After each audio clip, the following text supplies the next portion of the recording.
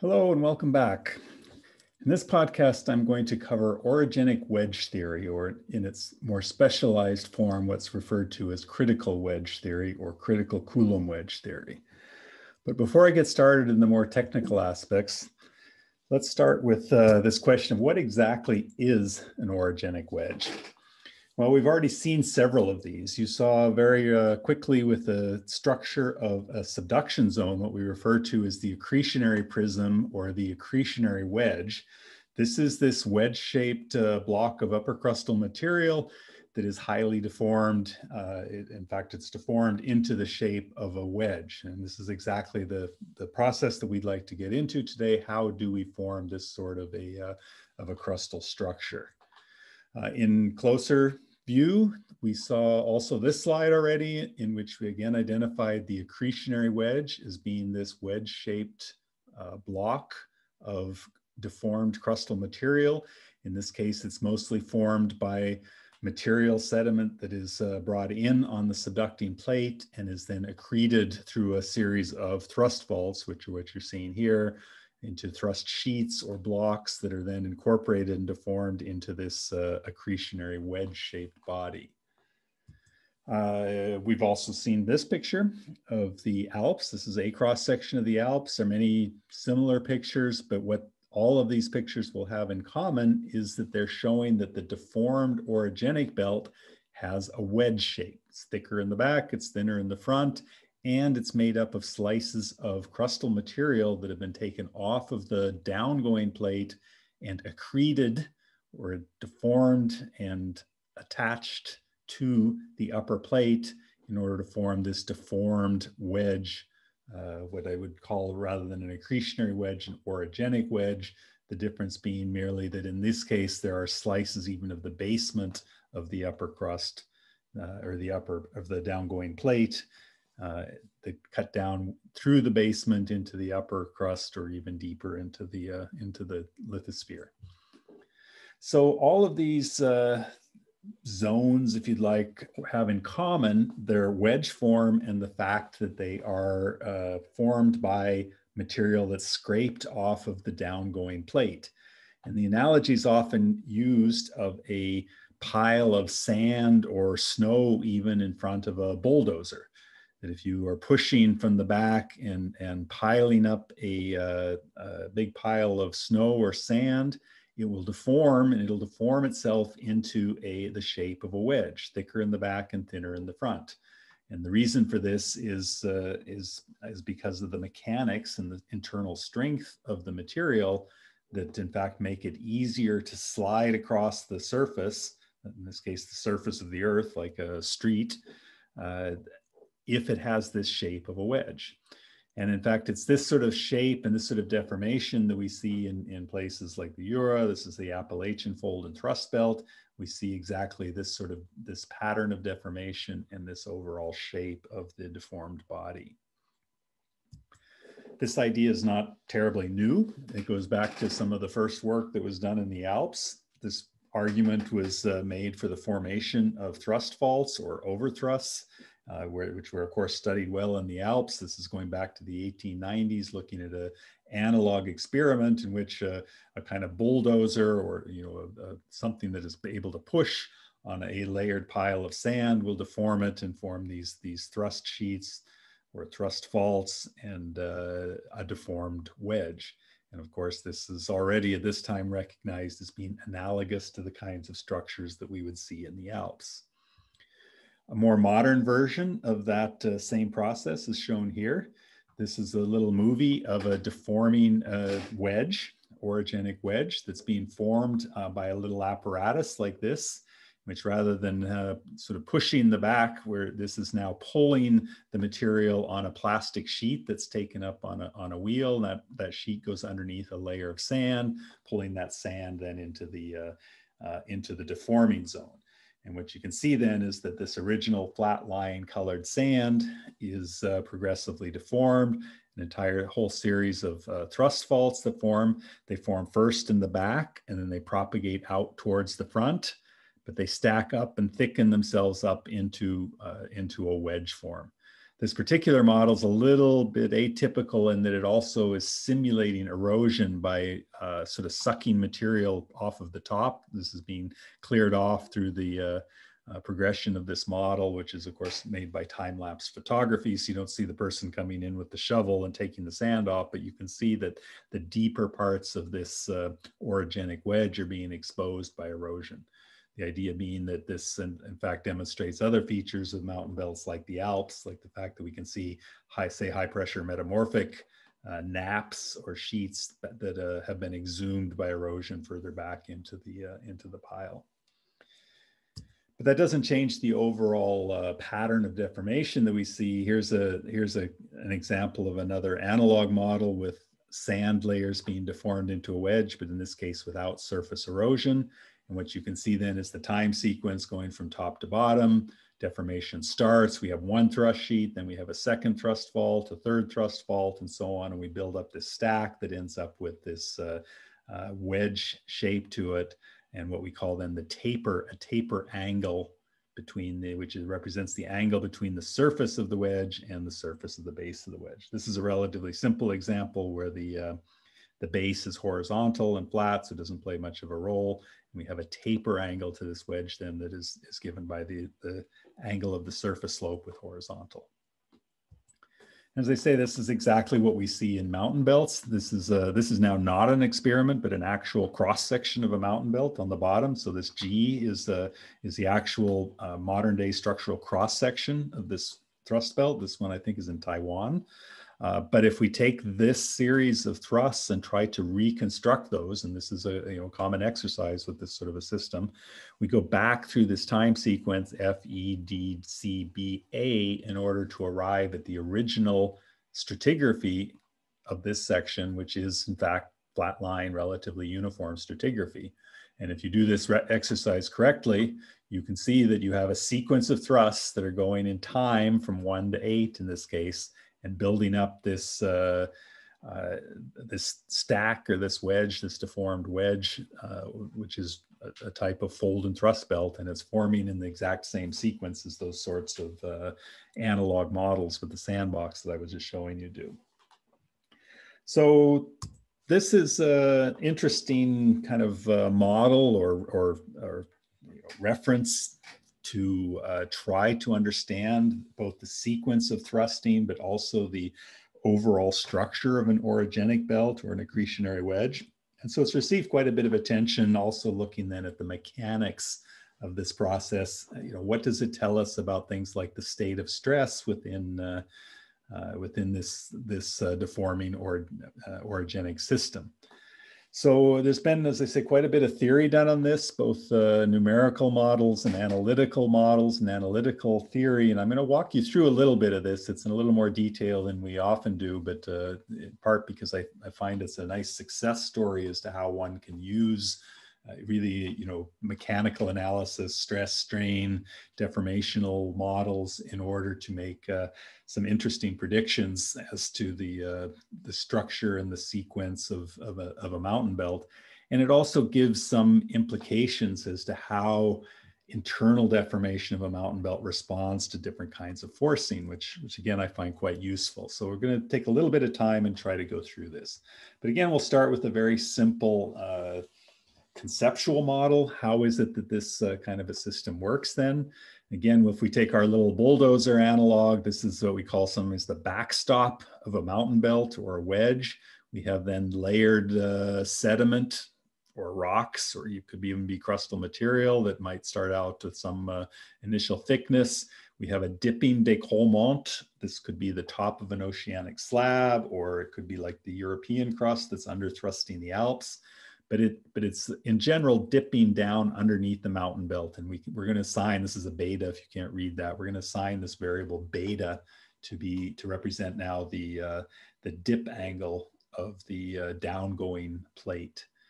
As this bulldozer advances then, goes forward, it will then begin to build up a wedge.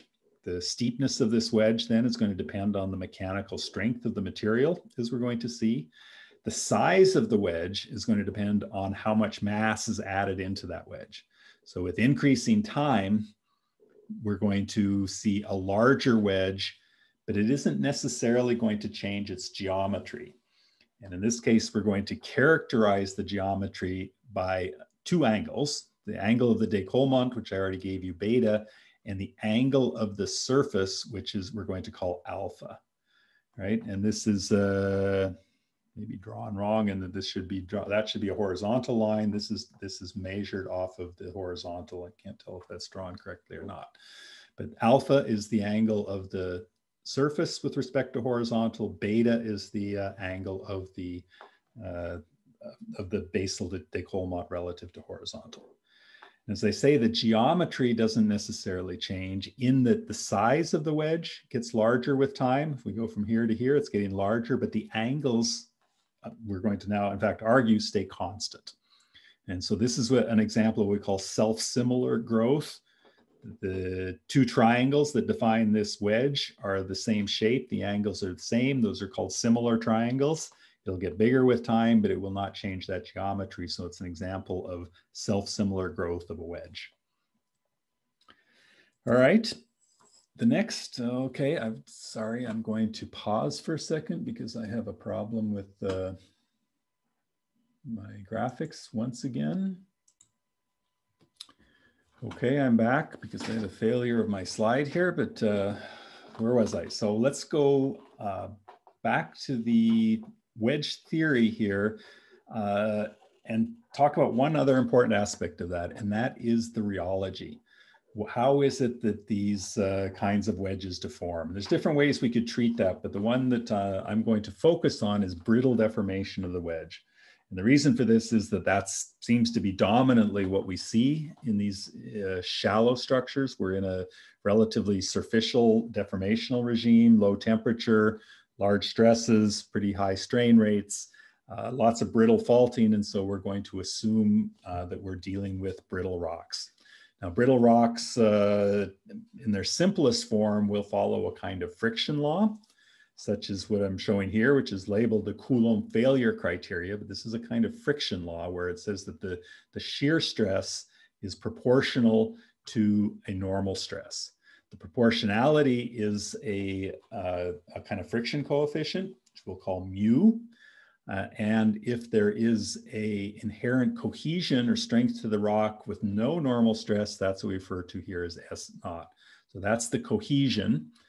So if the normal stress is 0, then the rock still has some shear resistance. If it's non-cohesive, that means that this term is 0 and it has no shear strength unless there is a normal stress, and then there is a coefficient of friction that determines how easily it can then slide on a failure plane.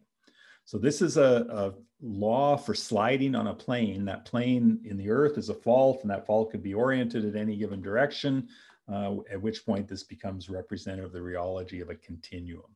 That is, if we have faults at all possible slip orientations, the one that will slip will be the one that that slips under the minimum shear stress for a given normal stress. So there's an orientation dependence here that comes into this. There's one other aspect of this that often becomes important, and that is if we have fluids present. So if there's internal fluids, as in saturated porous media fluids, then we have an internal fluid pressure to that material, and that internal fluid pressure lowers the effective stress of the deformation. So we have to have a fluid pressure term that is in fact subtracted then from the normal stress. And this, of course, is quite important in things like submarine accretionary wedges where the fluid pressures can be quite large. So that will come back into the problem. Okay, so here's our theory, and this looks a little complicated, but I'm going to walk you through, and I want you to try to understand what this equation is at least trying to do, or what it is saying, even if you don't go through all of the math. But what we'd like to do here is we'd like to do a force balance. Very simple, like a mass balance, we're going to do a force balance. We're just going to look at the forces that are acting on a column of rock. So this is our column of rock right here. If we orient our axes, our X and Z axes like this, then the column of rock is going in the Z direction. It's going to be tilted with this angle beta, which is again the tilt of the the basal detachment of our wedge, what's sitting underneath our bulldozer here. So again, like I did before, we're going to define a beta and an alpha for the geometry. There's some surface slope and there's some basal slope. And we're going to assume that those are constant. You can see little waves, and there might be changes in alpha, might be changes in beta, but we're just going to assume that those are constant for this analysis. There is then what we call the taper angle, which is the alpha plus beta, right? That's the taper angle of the whole wedge. So we want to balance the forces that are acting on this column of rock. And this is a typical sort of analysis, and then I'm not going to tell you where that column of rock is. It could be here, here, here, here. In effect, you better get the same answer no matter where it is. So it's a very general analysis of the problem.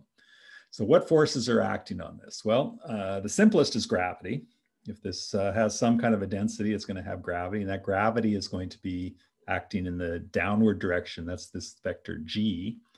It has, that vector can be decomposed into two components, one in the Z direction and one in the X direction. What we're going to do here is just worry about the forces in the X direction. All right, the Z direction, that's basically rock pressure. It doesn't matter too much. So we're just going to take the components in the X direction. So what is gravity? Gravity acting downward is going to be rho G H, which is this term here. H is the total thickness. The weight of this material is rho gh, like it always is, right? We could put in a little delta x for the width of this if we wanted a true mass, but this would be x and plus dx. We could put that in, but it just kind of cancels out everywhere. So I'm going to ignore the dx, but I'm going to take rho gh as gravity. And because I'm only going to worry about the horizontal direction, I have to multiply that by a sine beta. That sine beta comes from this component here. We're going to take that component and not that component, right? So this is the part of gravity that's acting in the X direction. And you can see that right away. If you think about this being flat, the beta would go to 0, sine beta would go to 0, and this whole term would disappear. So if this were in fact horizontal, there'd be no gravity force in the X direction. If it's tilted, there is, and that factor becomes sine theta. The next force we have acting on this column is the water, or it's not even so much the water as it is the fact that this is a sloping surface.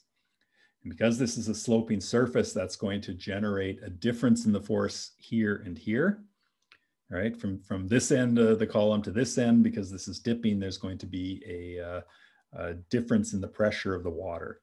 And that difference is going to be given by, first of all, here's a rho water GD. D is now the water depth. So that's the weight of the water, but it's going to be different from here to here, with the difference being determined by the sine of alpha plus beta. If you're really, really interested, you can figure that out.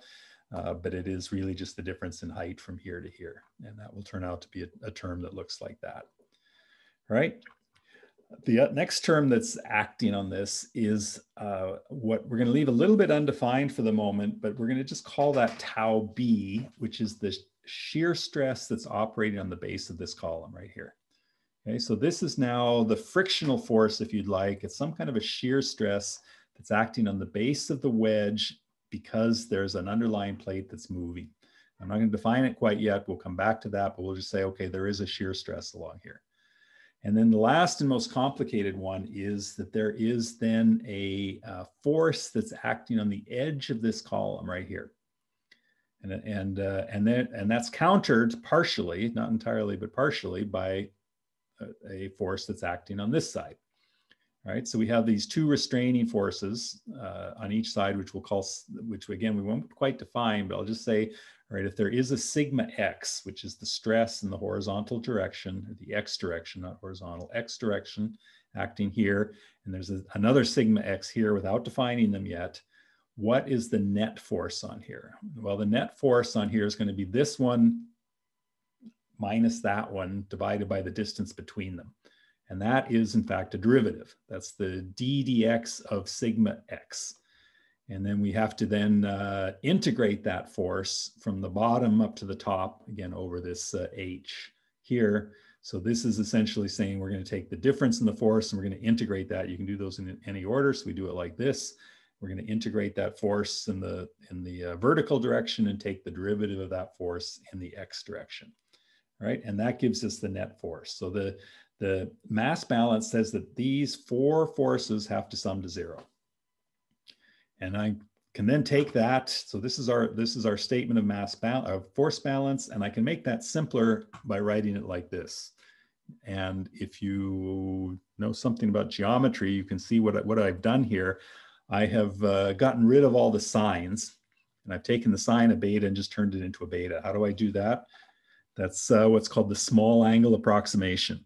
It says that if the angles are small, that includes both alpha and beta here, then the sine of the angle is approximated by the angle itself. And if you don't believe me, get out your calculator and take the sine of 1 degree. You got to do it in radians, I suppose, but take 1 or 2 or 3 or 4 degrees, take the sine, and you'll get you'll actually get the same angle back again. All right, so that makes it a little bit simpler, and I'll come back to that in a moment, because that's going to now say, well, okay, I'm going to be able to get rid of a lot of the trigonometry and keep that in a simpler form. All right, I'm going to kind of step aside a little bit and talk about the fluid pressures a little bit, because again, it's important to keep these fluid pressures in here. And I'm going to simplify this problem a little bit by talking about, not about fluid pressures, but about pressure ratios. And the reason we're going to have to do this is because I'm going to have to start talking about the vertical stresses in a moment. And so what I'd like to do is actually calculate the vertical stress in the earth. What is the vertical stress in the earth? Well, it's particularly underwater. If we take a case like this, where we've got a pressure, or maybe we take this one is actually the best.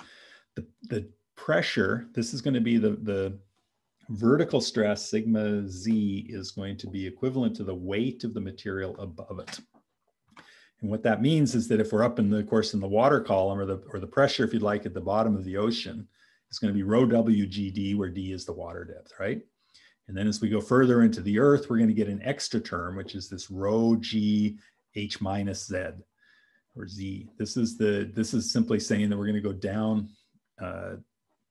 Okay, again, keeping in mind that the h is just the thickness, but we're going to go into the earth. So z is defined from the bottom of the wedge.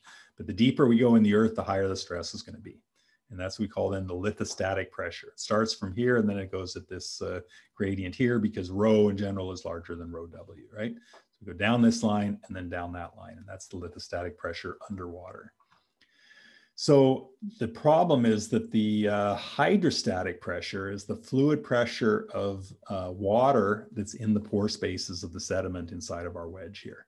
That's going to continue to increase at the hydrostatic pressure gradient, which is this rho w g depth, right, along like this. And so in fact, the effective pressure that the rock feels is going to be this lithostatic minus the hydrostatic.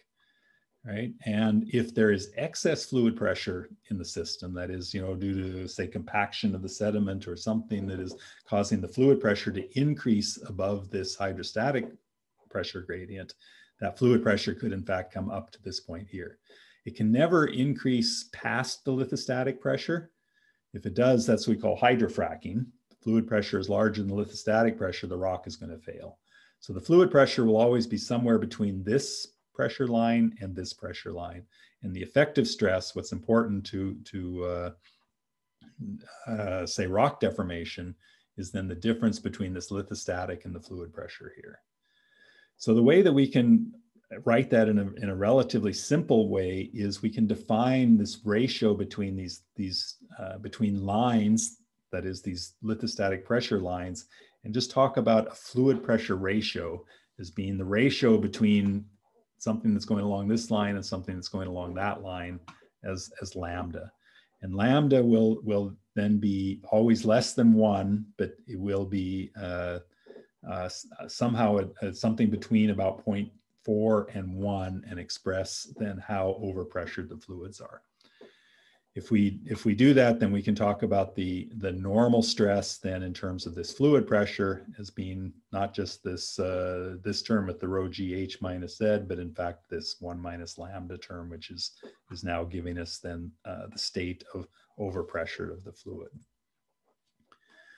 Okay, why do I want to know that? Well, now here comes the next part, which is the rheology. All right, we want to bring in this Coulomb yield stress. So the vertical stress is going to be what dominates the normal stresses on any failure plane. And we'd like to know something then about the shear stresses needed for this to fail. So in fact, we can write immediately the shear stress on the base of our wedge in terms of the normal stress. And the normal stress is going to be this term here, this 1 minus lambda b rho g h. Okay, that's the fluid pressure adjusted weight of the sediment. And I'm going to now add in a coefficient of friction, which is this mu b. The b means that this is the coefficient of friction along the detachment, along the base of the wedge here. That's going to be different from the coefficient of friction for the internal part of the wedge, which will deform according to a different friction coefficient, which is mu. So I've just introduced two physical properties, one for the sediment, mu, and one for the base of the system, which is mu b. Sometimes we write these in terms of what's called the angle of friction. All right, so this is a coefficient of friction, but we can also write this as a different parameter, which is exactly expressing the same physics, but we call it an angle, and we call this coefficient of friction the tangent of the angle of friction, which is this phi b or phi. Right, and these phi b's and phis are going to come in. Sometimes I jump back and forth a little bit, but these are equivalent, right? You just go back and forth between them here. All right, so if you go back to back a couple of slides and look at the expression that we had for our force balance, that had a shear stress along the base. And where this is now important is that we can now rewrite that shear stress in terms of this coefficient of friction and the normal stress, which is much easier to calculate because it's just rho gh, right? If you know the density and the fluid pressure and the height, you know what, and the coefficient of friction, then you can predict then the shear stress. Right, so there we can plug that in for the tangent term, the shear stress term, tau b here. What about the interior part? Well, for the interior, remember again, go back 2 slides and you'll find this term that we had, this integral of the sigma x. So sigma x being the horizontal force, we need to integrate that over the h, the height of the wedge. What we can do is we can write this in terms of the vertical stress and the Coulomb yield stress. So if we simply say that the x term here is related then to the vertical term, the sigma z, which we can write in terms of the pressure. So here again is the water term and then the rock term. And then we get this kind of complicated thing with the cosecant, secant terms and so on. This is looks complicated, but what it really is just saying is friction holds. And there's a normal stress and there's a shear stress. And this is a way of getting at that shear stress. And if this is true, then we have what that allows us to do is simply replace all the stresses with their Coulomb failure equivalents. Right, and this all reduces down to one rather ridiculously complicated parameter, but which is called K, and this is simply to account for the angle of the stress, but it can be written entirely in terms of what we now have as our new physical parameters, this phi b and the phi, and that's all you've got on this side. It's just the coefficients of friction. All right, so this is just a very complicated way of writing down a friction law, normal and shear stresses, but it's done at kind of an arbitrary orientation. And what that lets us do then is take these force balance expression. So we add the force balance, we combine it with this Coulomb yield criteria, and we put them all together, and we can write one expression that is in terms of gives the geometry, the alpha plus the beta, that's the geometry again, right? These are just our angles. And we can write that then in terms of the physical properties of the wedge. The densities, which actually are minor, the fluid pressures, which are important, and the friction coefficient, which is also important. And remember that K is also a function then of the physical properties. Right. This is actually a simpler version because we remember that we've made the small angle approximation here. But what it's maybe it's better if I just show you sort of an answer. This is then what we call the critical wedge equation. And again, it's just expressing then the physical characteristics of our material and the final geometry. What does it do then? It says, well, it says that alpha plus beta, okay, there's another beta over here, but the first order, the alpha plus beta, that is the taper angle, is going to be some function of all of these physical properties. One of the first things or simplest things we can do is go back to these little sandbox experiments that I was showing you and ask the question then, how does it, how well does it predict the answer? Well, in fact, the sandbox found that there was a linear relationship between the surface slope and the basal slope. And so if there's a linear expression like this, then that, in fact, that's what this is. It's the equation of a line. It says that that slope should somehow be a function of the coefficients of friction of the material. And again, maybe it's easier if we just look at some analog model results.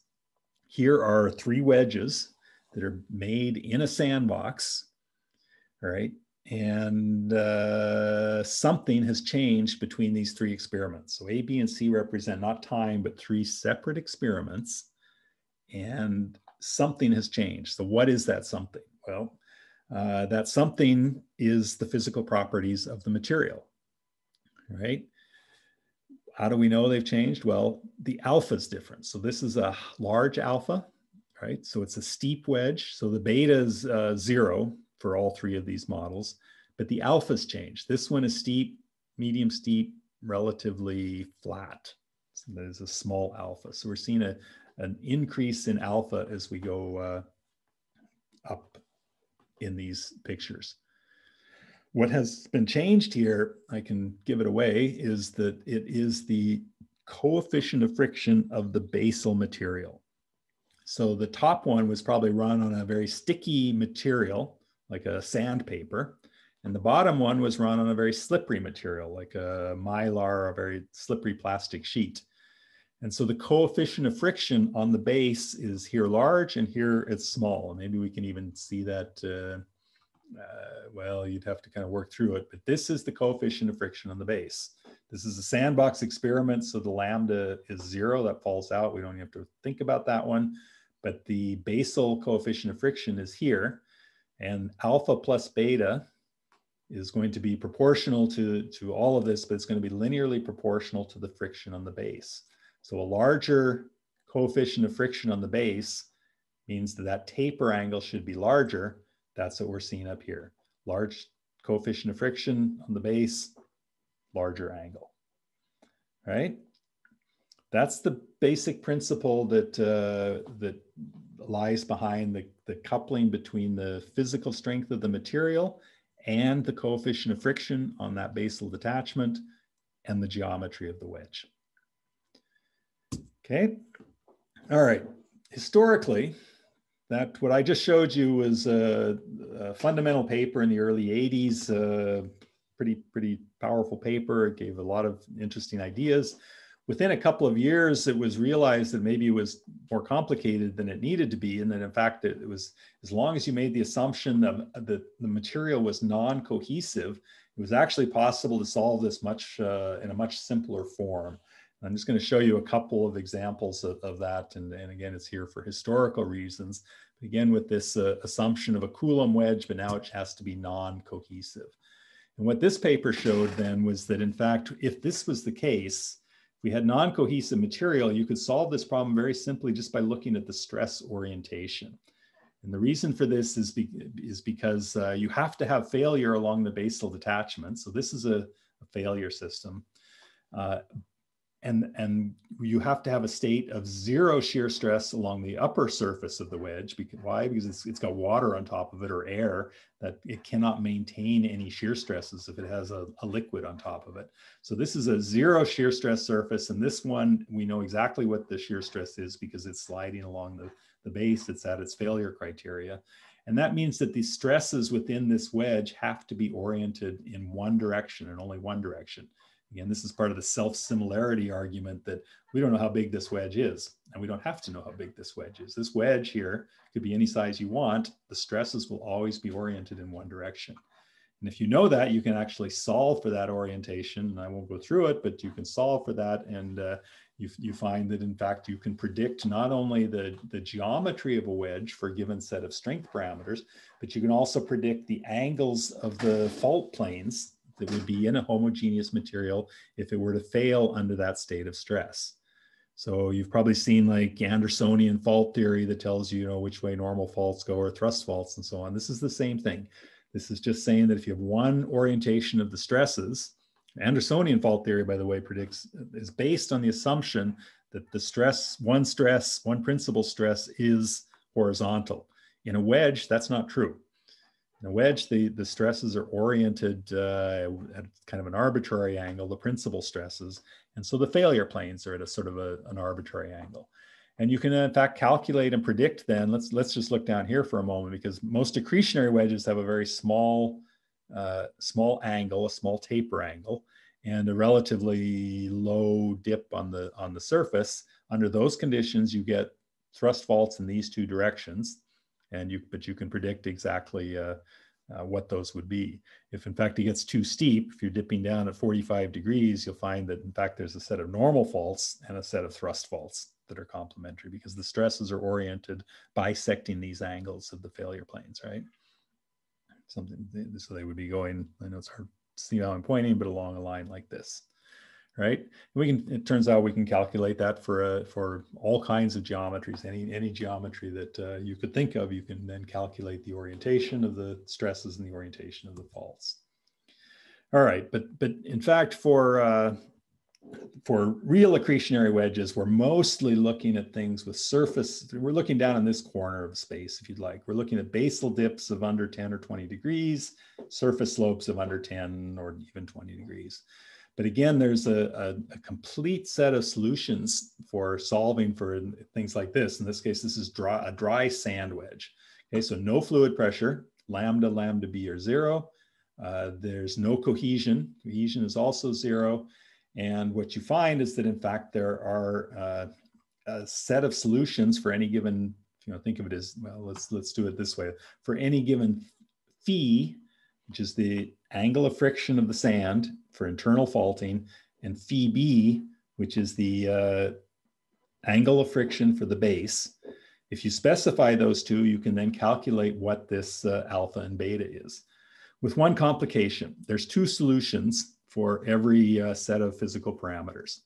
And that's what this set of curves is. So for example, if I have a internal, which way is this going? This is for phi b of 20, this is for a phi of 30 degrees. Everything here is for phi of 30 degrees. That's the internal angle of friction and different coefficient of friction on the base, phi b.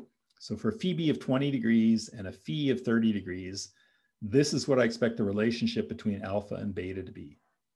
Except that there's another curve over here, which is 20 degrees. And that's follows this curve along like this. So in fact, if I had a basal dip of 10 degrees, I would have a solution right here with a surface slope of 2 degrees, but I'd have another solution up here with a surface slope of 28 degrees. How can you have two solutions for one set of physical properties? Well, this is the solution for a wedge that is undergoing compression, contraction, and thrust faulting. And if I go up here to 28 degrees, this is a wedge that's in fact collapsing in extension. So here it's going to be a set of normal faults. 28 degrees is really steep, right? You'll never see a mountain belt with a regional slope of 28 degrees. You can see a hill slope that gets that steep for maybe a few hundred meters, and then it's too steep. It collapses as a landslide. And that's what this essentially is telling us, that there is a set of wedges, failing wedges that are essentially collapsing under their own weight, and they would be failing under normal stresses. So we don't really care very much about what's going on up here. If we're looking at fold and thrust belts, we're worried about the solutions down in here, okay? But even so, it's sort of interesting to recognize that the theoretical existence of these kinds of failure states. And in particular, in fact, I'm going to come back to this in just a moment and talk a little bit about what that implies for geometry of orogenic wedges that are in different states. So again, here's a solution. This is a solution space for one set of physical parameters. This is the phi of 30 degrees and a phi b of 10 degrees. right? And so here again are the two sets of solutions for a given basal dip angle of beta. This is the surface slope angle alpha. And we have these two solutions, and the one, like say marked here on 5, would be a compressional failure. This would be an extensional failure. And these are sort of mapping out also domains of different states of stress in a wedge. This is kind of compressional failure on this boundary in here, and this is sort of extensional collapse in these boundaries 2 and 3. We can also sort of look then at what happens to these sets of solutions as the physical properties change. So again, changing the basal friction, this phi b. If the phi is 30 degrees, I should mention that a wedge will only exist if the basal detachment is weaker than the material interior to the wedge, right? And that sort of makes sense if you think about if the base were stronger than the wedge itself, you forced it to slide and fail, what would happen to the material of the base? It wouldn't slip on the base. It would simply jump in 1 millimeter into the interior and fail on a new plane inside that weaker material. So this only kind of makes sense if the phi b is smaller than the phi, which means that the detachment is weaker than the material inside. So the phi b is always less than phi, but we could look at a family of solutions, and in particular, we could look at what happens as phi b starts to get very close to phi. That's this 29.9 degrees, for example. What happens is this domain between the two solutions collapses down to something approaching 0. We have almost one solution then that's simply following, well, this very tightly constrained domain here. The difference is very large, like if the phi b goes to 0, and that is possible, it can go to 0, then you'd have a very broad domain with the contractional failure along this line and the extensional failure along this line, okay?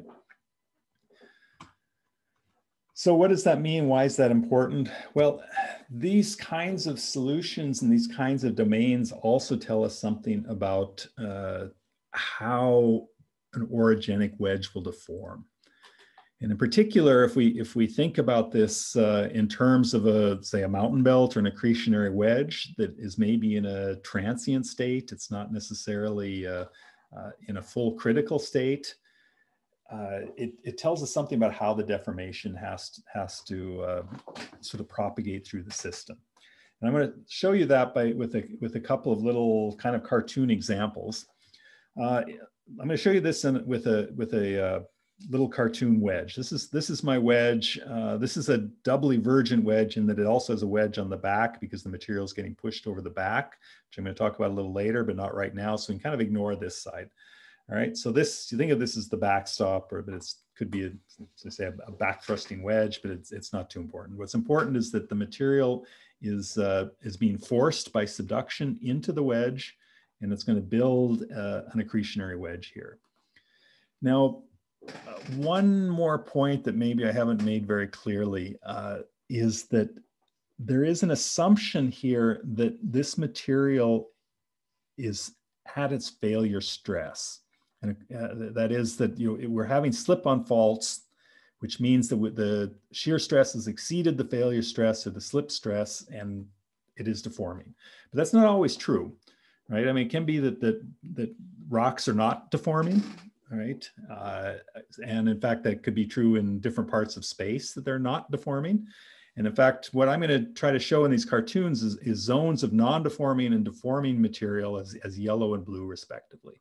And the simplest one to think about is this blue zone out front. What's this? This continues off to the left. These are our flatline sediments that are being pushed into the accretionary wedge and are going to be forced to deform. Before they encounter their first thrust fault, these are not deforming.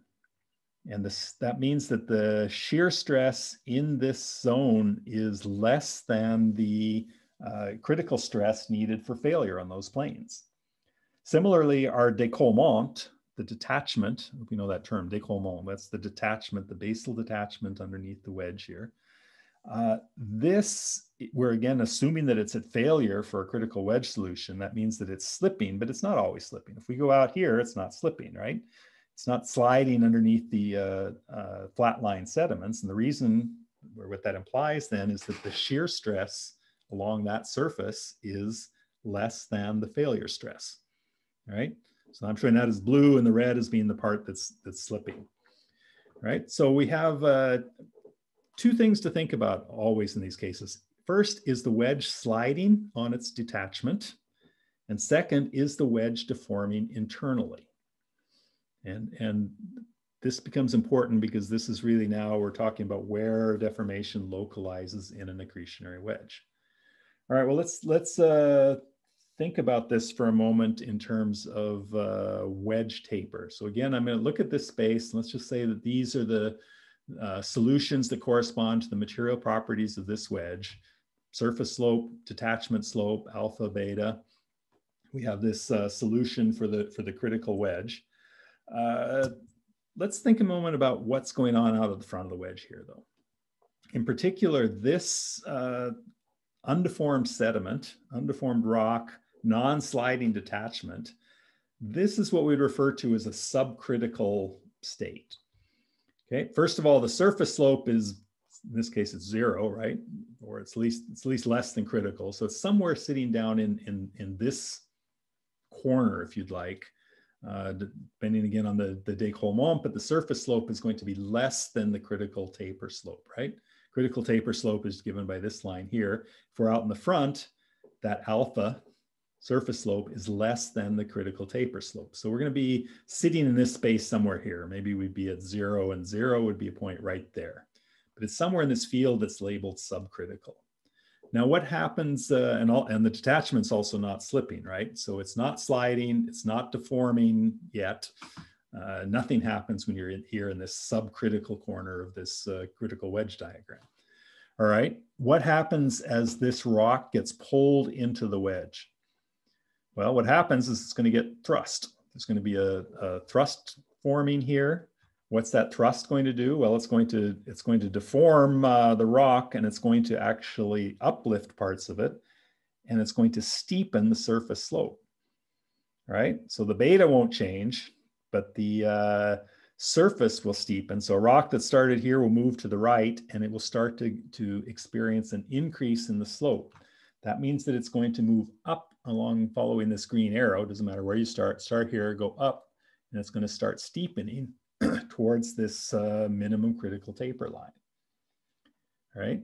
This, in fact, is a kind of feedback, if you'd like, that says, okay, anything that's not steep enough is going to get steepened by thrusting and deformation until it reaches this minimum critical taper line. All right, and that's exactly the process then that goes towards building this critical tapered wedge, right?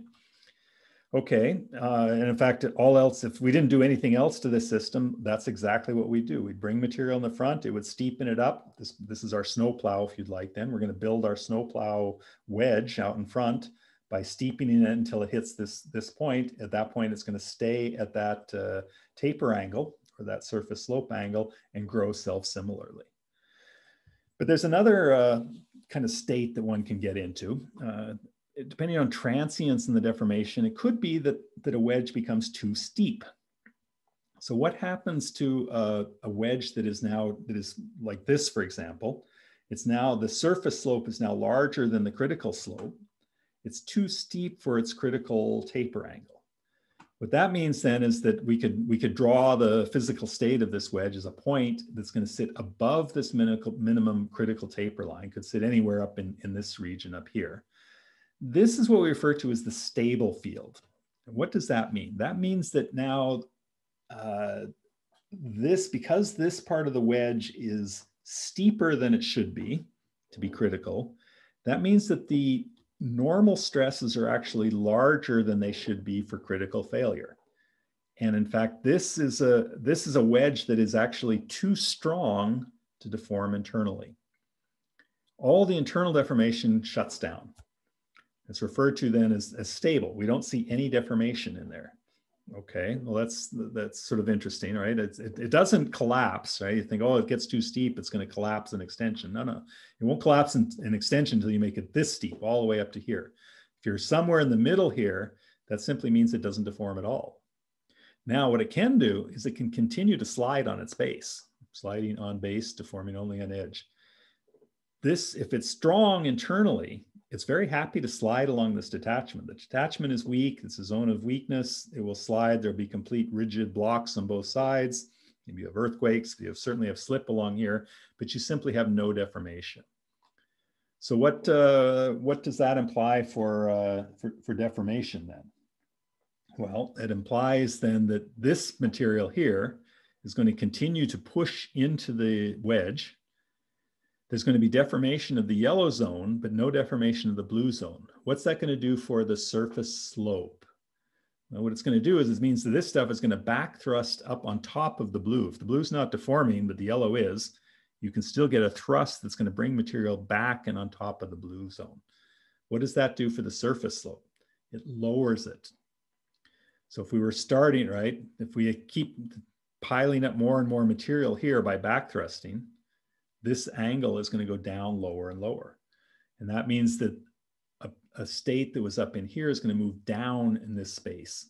Beta stays constant, surface slope goes down, it's going to move down, and again, it's going to approach this minimum critical taper solution.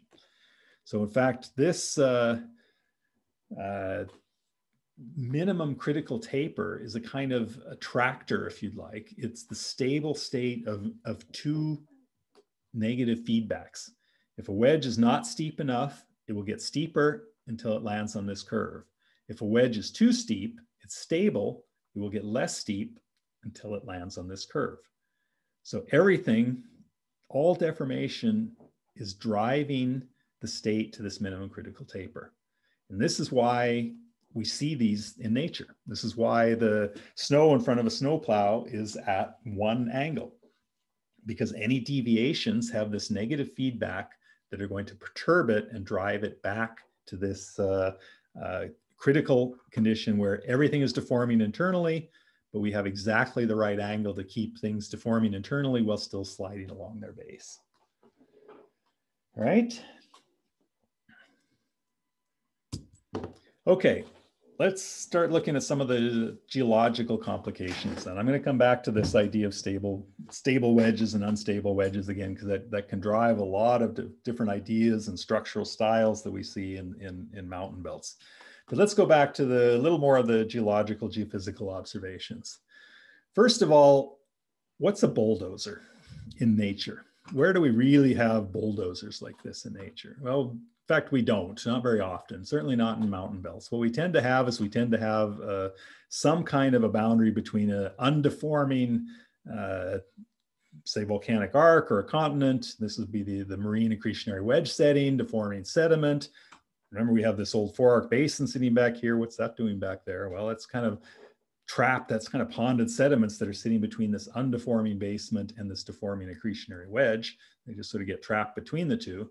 But the bulldozer is something that at most is a very gently dipping surface of this basement that's coming down underneath the forearc high. There are complications to this, but there are lots of systems in the oceanic world, in particular, active margins, where you can track this backstop or bulldozer as it dips just a few degrees and terminates somewhere near the outer arc high of the accretionary wedge, right? So this sort of suggests that, well, instead of talking about a vertical wall driving all this, we should be thinking about something more like a flat lying backstop. So we'll put it back in our sandbox experiment and think about, okay, we're going to pile up our accretionary wedge, but we're going to let that wedge back thrust over the top of our backstop and form what's in fact a second wedge, if you'd like, or a different deforming zone that's back thrust on the back side like this. So here's a little analog model. This one kind of runs a little bit slow, so I could talk for a while. You could watch it, or I'll leave it, or you can speed up the YouTube if you get bored. But here's the result of this experiment, right? So you can see now that you're still forming an accretionary wedge out here. It's still deforming. It's still building up this critical taper. There's the nice critical taper angle, or alpha, right there. But it's also back thrusting on top of the upper plate sediments here. They may be deformed, they may not. There's a zone in here that's completely undeformed that has to do with the angle of this back thrust. But the material in here is again deforming. However, the angle that's here on this, if this is a wedge, this angle here is much, much steeper than the alpha that we would predict from here, right? And this is consistently backed up. Here's a set of cartoon analog interpretations of that same kind of a model showing the pattern of thrust that we get in this kind of an experiment. And what we find at the end of the experiment is we have a nice accretionary wedge out here with the nice predicted alpha here. But on the back, we have maybe a little kind of accretionary wedge that's here, but we have a much thicker and steeper wedge that's up here. And in fact, here's another example of that. This is kind of universally observed. We have this frontal wedge out here that fits our critical wedge theory, and this overly steepened wedge back here in the back. Right? And the terminology we sometimes use for this is we call this the pro wedge or the pro side, and the retro wedge, or this is the zone of retrocharriage in the Alps, the back thrusting zone, or the back thrusting wedge on the inboard or the landward side of this system. And the interpretation of this, I give you sort of the quick interpretation, is that this wedge is in fact not critical.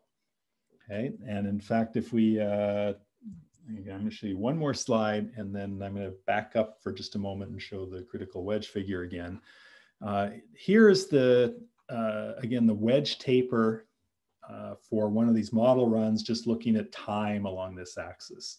So it's in fact showing that we have these two solutions: minimum critical taper solution. In this case, it's like 7 degrees. We have the maximum critical taper, which is up here around 30 degrees, in this case, 32 degrees, near the angle of repose of the material. But the pro wedge, the one that's dipping towards the incoming plate, with convergence, it goes to, in fact, our analytical solution. This is our theoretical minimum critical taper solution. It does that very well. The back wedge, the retro wedge, steepens and in fact it steepens with time, but it does finally reach some kind of a value which in fact is neither the minimum nor the maximum. It's somewhere in the middle here, but it's certainly well above this critical taper angle. And the argument for this, I'm going to have to run back to this figure again, is that so the pro wedge, and here's a doubly divergent wedge even, so here's the retro wedge, it's sitting way up here somewhere in its taper angle. The pro wedge is sitting exactly where it should down here in the minimum taper angle. Why is it sitting up here, the retro wedge? It's because it's not critical. Why is it not critical? Well, what is it that I was saying drives this wedge into its critical state? It's these feedbacks. If it's down here, it's feedbacks that are driven by the accretion process. If it's subcritical and we accrete new material, that forces thrusting in the toe that steepens the wedge. If it's back here and it's too steep, there's back thrusting that's going to lower the taper angle. That back thrusting is driven by accretion of new material coming in here. So this accretion, which is really subduction driven, right? Subduction driven crustal accretion is important to drive the deformation that keeps that wedge critical, either through frontal accretion or back thrusting. When we jump over to this side, into the retro wedge, there is no accretion. Or if there is, there's very little because this wedge is growing out into the, say it's foreland on this side, it's propagating in this way. There might be a little bit of accretion here, but for the most part, there's no frontal accretion. There might be back thrusting from behind, but that's not accretion. That's simply piling up material on the top of this wedge. The frontal accretion and all these thrusts and so on, they just aren't occurring back here. So there aren't these feedback mechanisms to take a wedge that's sitting up here too steep. And in fact, it's probably too steep because you've got all this back thrusting of material back here, right? There's nothing to drive it down to the minimum critical taper. So it's just going to hang out in this overly steep state for quite a long time. And I'll show you that one more time on this figure. This material was back thrust over the top. It's just not deforming anymore. It's just a kind of a rigid block of material that's been back thrust here. Where it's pushing into the foreland, there is accretion out in here. We go back to the critical wedge mechanics, and that's this thin taper angle on the front of the retro wedge. So accretion, the point here is that the accretion of new material through shortening and thrust faulting forces the deformation forces it onto that critical wedge taper angle. Okay, thanks very much. I'll send you some more information by email, but that's it for this lecture. Thanks again.